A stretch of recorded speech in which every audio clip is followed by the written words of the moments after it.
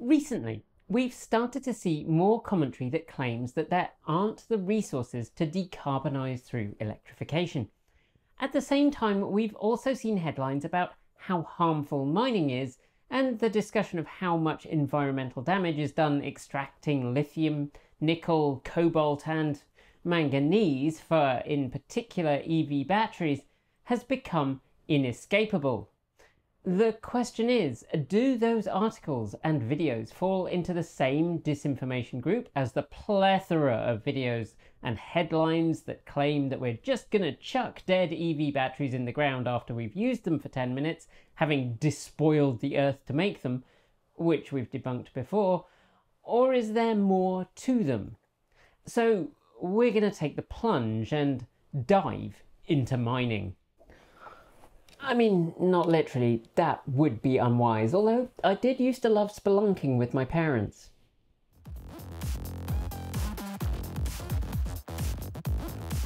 In today's video, we're going to try something new because I use a lot of different resources and sources to, prove that what I'm saying isn't just made up.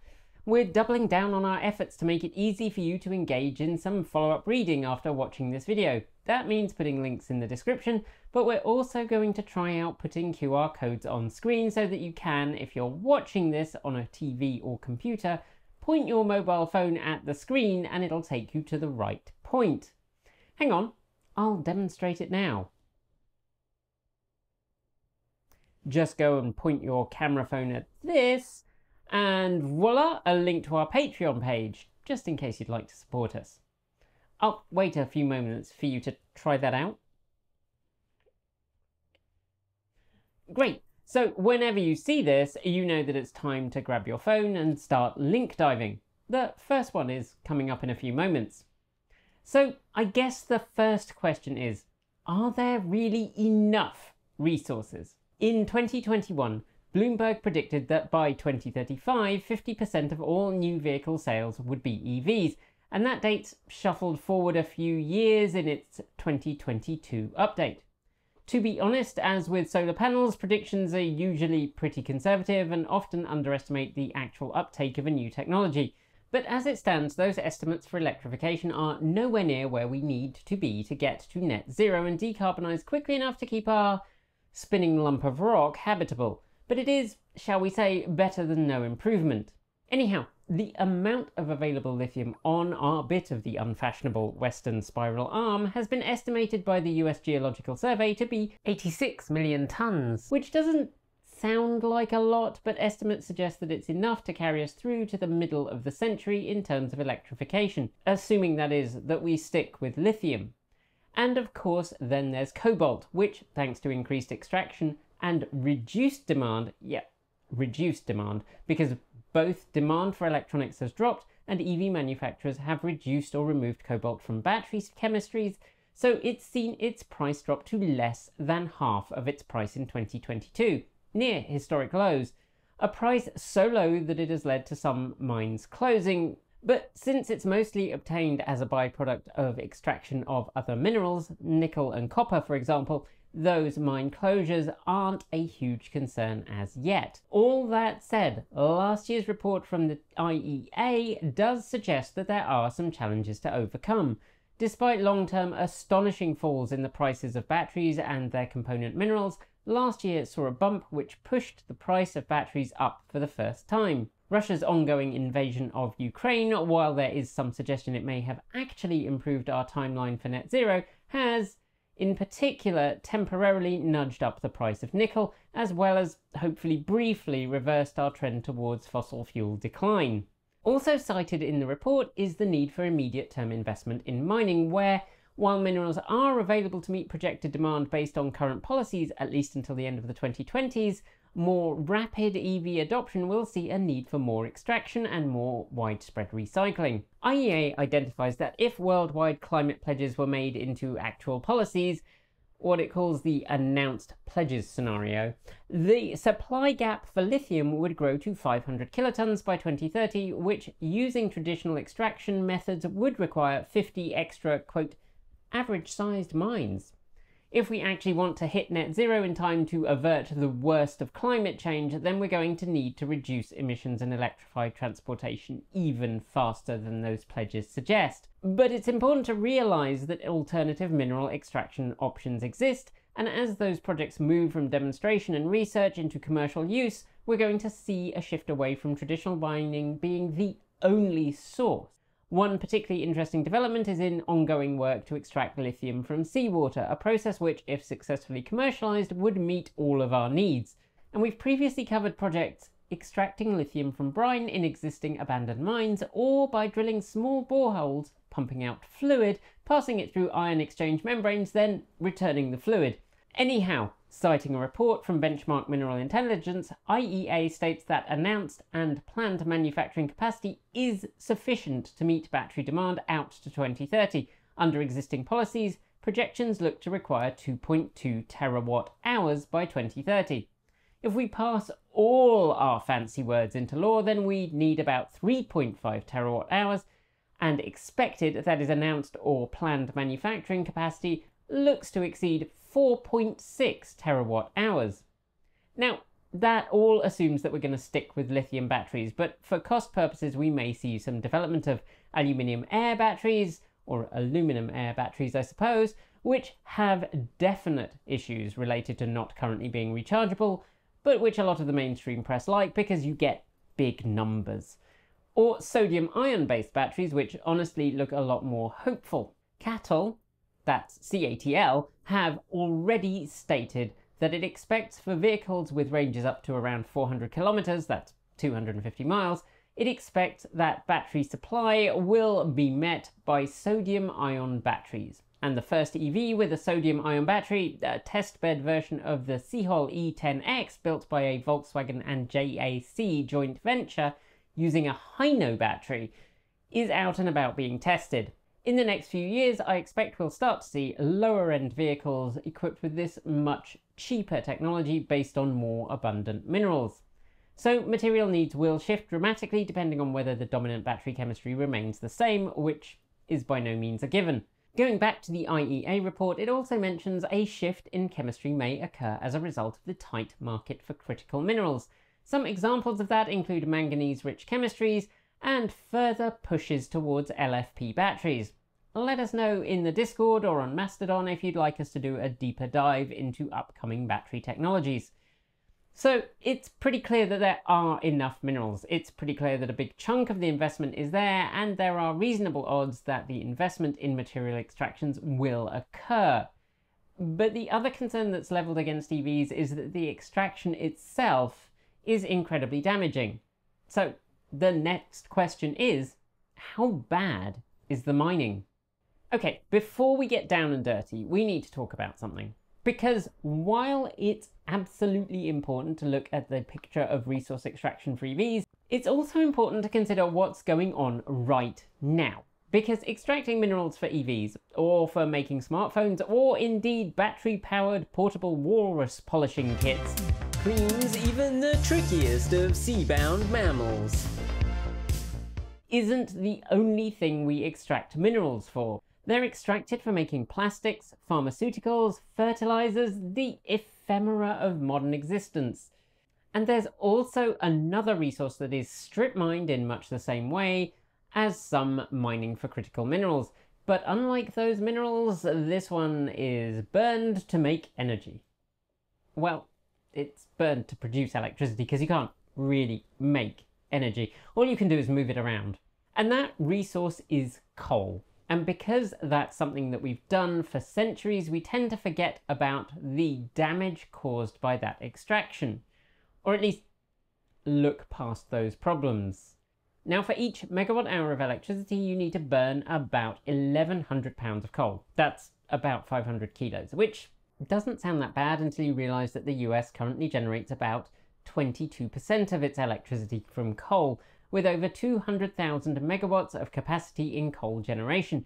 And in 2021, 899 billion kilowatt hours of electricity was generated from coal.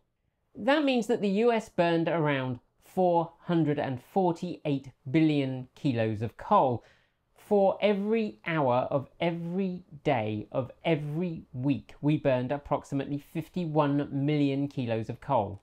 That's the contents of about 7 fully laden, very best technology coal wagons, the shiniest and newest of which will carry about 143 tons of coal being burned every single minute. And burning each and every kilo of that coal produces nearly 2.5 kilos of carbon dioxide, and that's before we've even got into the fact that about 2/10 of the coal ends up as a highly toxic and unpleasant ash that we still have to deal with at the end of the process. Oh, and the methane produced. It's also before we get into the pollution produced from strip mines and from processing coal, and the pollution and spills from that process, or the long-term health issues produced and abuse of workers in historically disinvested communities by those rapacious coal industry owners. So let's not pretend that the status quo is some kind of kumbaya singing virtuous lack of pollution and resource extraction. And while I am not saying that we shouldn't be striving for better, I am saying that a lot of the discussion seemed to have a curious disinterest in examining the fact that not decarbonising means the status quo with its existing pollution remains. But the question in front of us is, what are the impacts of mining for critical battery minerals? Okay, so let's start with the positives, because there are some. Obviously, the thing that's most commonly cited as a positive impact is the rise in income for a region, along with the creation of a significant number of jobs, not just in the mines themselves, but also in associated sectors. Refining, processing the ore, potentially in battery manufacturing, those financial benefits tend to mostly be felt locally, but for reasons I'll come to in a bit, the workforce are often drawn from outside that region. But for remote and rural areas that have suffered from long-term population decline, the presence of a new industry can reverse that decline. Okay, that's kind of the good bit over, sadly. But unsurprisingly, digging a giant dirty hole in the ground can come with some negative impacts. We've seen here in the US and in other countries the despoiling of areas of significance to native and indigenous people. People who've often had their land stolen and the resources depleted, leaving historically and culturally significant land permanently damaged, or in the case of some sites, permanently destroyed. And at the same time, the damage to the environment, the loss of ancestral lands, and the influx of out-of-region workers can displace indigenous people away from these lands. Indeed, one notable quote from a relevant study is, "Resource extraction often occurs on indigenous lands and benefits least those who experience its negative impacts." While we have not historically been very good at respecting the rights of indigenous people, mistress of understatement there are increasing demands to try and work with indigenous peoples to try and more respectfully meet our societal desire not to give up the car and at the same time manage resource extraction. That's something I definitely see as a positive. Obviously, the thing that tends to get the most news coverage is catastrophic failures of the dams that hold mining tailings. Wet tailings, which are the most common way of storing fine and coarse waste dust produced by processing ore, which is then mixed with water to make them more kind of manageable. These tailings often contain toxins and heavy metals, and they're often stored in PVC-lined ponds. Unsurprisingly, during extreme weather events, or often when a mine has closed and maintenance is even more sketchy than it was when the mine was open, these ponds can leak, the dams can fail, and those incredibly toxic minerals can then escape and cause enormous damage. Reducing the generation of these materials or reducing their toxicity is obviously a very important way of reducing the risks mining poses to the immediate environment. The other main source of pollution from mines is chronic seepage, the most common of which is acid mine drainage. The sulfide minerals exposed by excavation react with oxygen in the atmosphere to generate an acidic, toxic liquid that can, if poorly controlled, spread into and pollute the surroundings and into the groundwater. Mining for critical minerals also disrupts agriculture, which can be particularly impactful in areas where the primary source of income is growing food. In Bolivia, quinoa growers have persistently voiced concerns about the potential impacts of mining. Understandable, because dependent on the type of extraction there can, as we've mentioned, be pollution of the groundwater, or the enormous water demands of extraction from brine deposits can lead to water shortages, although reportedly studies of mines extracting from rock deposits rather than brine have shown somewhat less pollution. Finally, lithium extraction can endanger ecotourism, which sounds like a small concern, but it's often the source of income in the unspoiled areas of outstanding natural beauty in which some deposits are located, and a source of income that can have much less impact on the land itself. As I mentioned, there are essentially two common options for lithium extraction. Lithium can be extracted from brines or from pegmatite rock deposits. The latter is generally more destructive to the immediate environment. Having been dug up or drilled or explosively extracted, lithium ore is crushed and then intensively heated to make the ore into a more workable form. Once cooled, the concentrated ore is milled into a powdered form, which is mixed with sulfuric acid and heated more. Calcium and magnesium are precipitated out, and then soda ash is added to make lithium precipitate out. Brine extraction tends to be achieved by pumping the brines from deep underground into evaporation ponds where they let the sun and wind do their thing. Which doesn't sound so bad, but then obviously that stuff that's evaporating has to go somewhere, and the ponds which are filled with increasingly concentrated brine can also be a source of pollution if not properly maintained. Then, similar to the rock ore, various impurities have to be removed, often using solvents, and then there's the application of the good old soda ash. All of these have the potential to negatively impact land usage, spread pollution, damage flora and fauna, significantly increase waste generation and need for disposal, and impact land subsidence. But at the moment there's not enough data to really understand the full impact of lithium extraction. From other similar processes, we know that it's important to regulate and monitor these sites, and also to explore more modern, less damaging extraction methods. Now, of course, some will argue that once a mine is done and dusted extracting minerals, you can engage in the restoration of that land.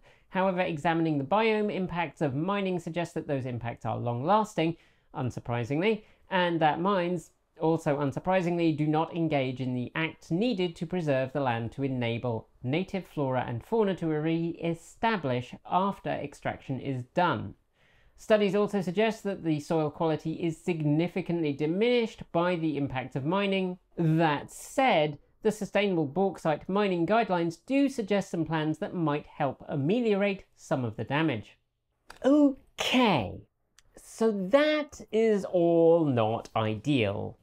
You know, the traditional British understatement might not be conveying just how this could suck, in a similar way to the way that the fossil fuel industry has polluted and destroyed vast swathes of land and sea. So then, what can we do about it? So let's start right at the beginning, with extraction. As we've mentioned in a previous video, there are some pretty nifty things going on with brine extraction, but since we essentially made a chunk of video on that, I'm not going to talk about it right now. Instead, we're going to start with the limited but very interesting possibility of in-situ recovery, also known as in-situ leach or solution mining, where the ore is contained within a permeable rock using a, quote, relatively benign chemical pumped down into the rock.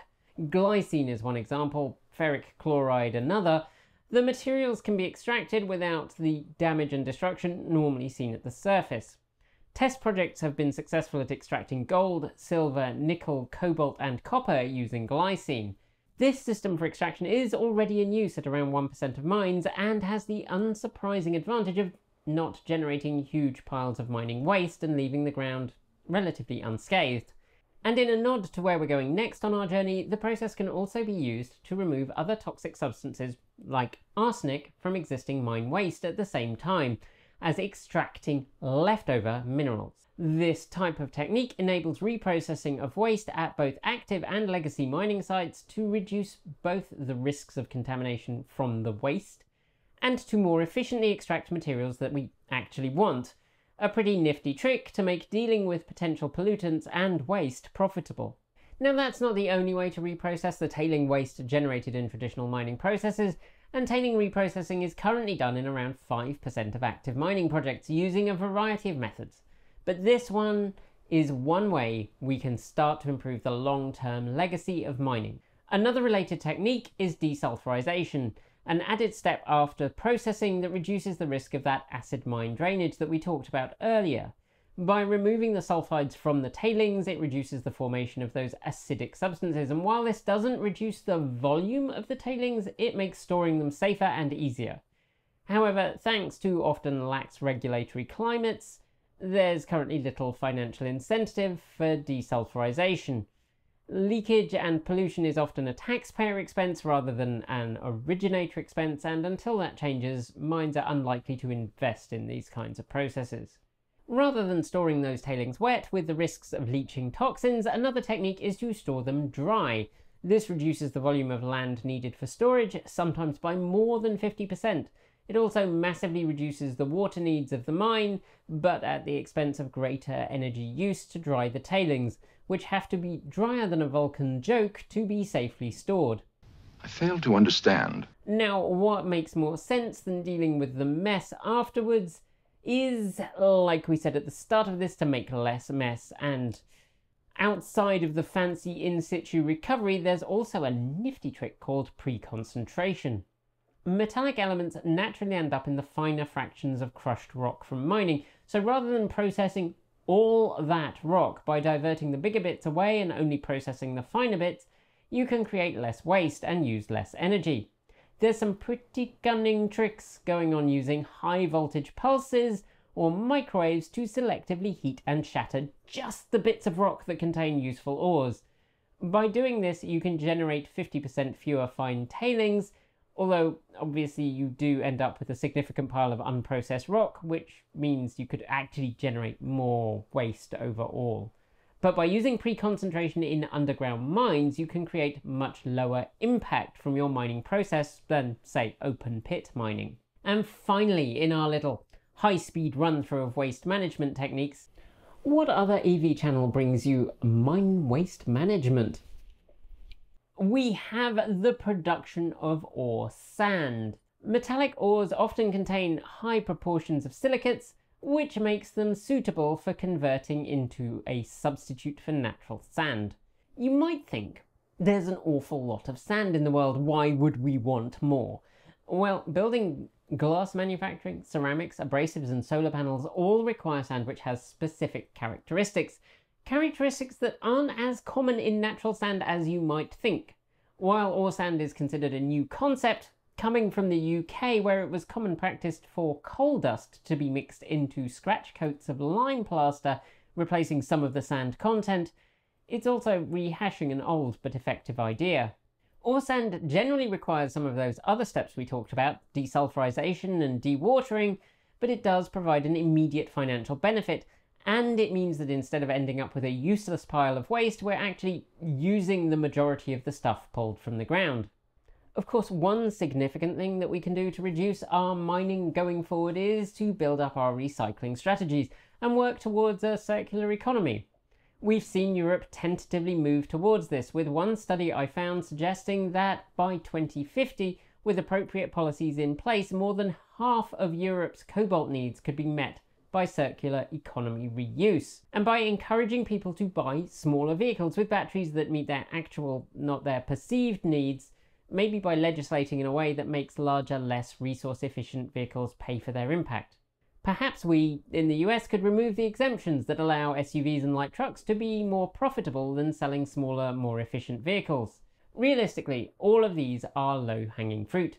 The biggies that would massively reduce our needs: shifting people into walkable urban environments by, for example, ending the US's dubious and inequitable love affair with single-family zoning, and by pouring a chunk of change from fossil fuel subsidies into instead building up public transport and working to change people's perception of it. But that wasn't the question for today. The questions in front of us are there enough materials? Yes, we're good for a while. Is mining not currently great for the environment? Sure. Is it worse than the status quo? Probably not. And can we do better? Yes. And realistically, we must. But the other thing we can and should do is reduce our need for these new resources that we require from the ground anyway. And on that note, we are done with today's video. If you liked it, you know what to do, and feel free to tip us with a Ko-fi or a super thanks or indeed Bitcoin. Our Discord chat room is open for your thoughts. Link down there. If you want more, subscribe, hit the bell, and follow the links below to regularly support us with a YouTube membership or a Patreon subscription. You'll also find a link to our swag store. And check us out on Mastodon, we have our very own server. Scrolling by on my right is our list of amazing charged up supporters. And shout outs go to our self-driving tier supporters Alan Tupper, Andrew Martin, Anthony Coates, Bennett Elder, Bill Kelly, Brian Newton, Brophy Wolf, Chris Maxwell, Chris Ascenter, Cyprian Laplace, Dan Blair, David Janakula, Denny Hyde, Gordon C, Guido Drahota, Hey Esker, Jim Burness, John Trammell, Kyle Fox, Kyle Hodgson, Lance Charles, Linda Irish, Mark Eggleton, Michael Goad, Mike Weeder, Paul Nelson, Pedro Muro Pinheiro, Peter Dillinger, Regine Fellows, Ricky Leong, Sean Tucker, Tezza in the Gong, Tobias Stroh, Tony Moss, and Zachary Courtney. Finally, out of this world, thanks to our Starman supporters, Aaron Han, Andrew Glenn, Blue says hello, Christopher Jones, Clay Witt, CPU Freak 101, Dave Kitchen, Ellery Hensley, Eric Knack, JP Fagerback, Joe Bresney, Joe Hughes, John L. Henderson, Kevin Burbridge, Marcel Ward, Matthew Drobnak, Nigel S., Paul Conway, Reggie Watts, Robert Flannery, Rory Litwin, S. Bowen Zenner, Stephen O'Donoghue, Will Graylan, and of course Ian. You have no idea how many takes this has taken. We'll be back soon with more videos, but until then, keep evolving.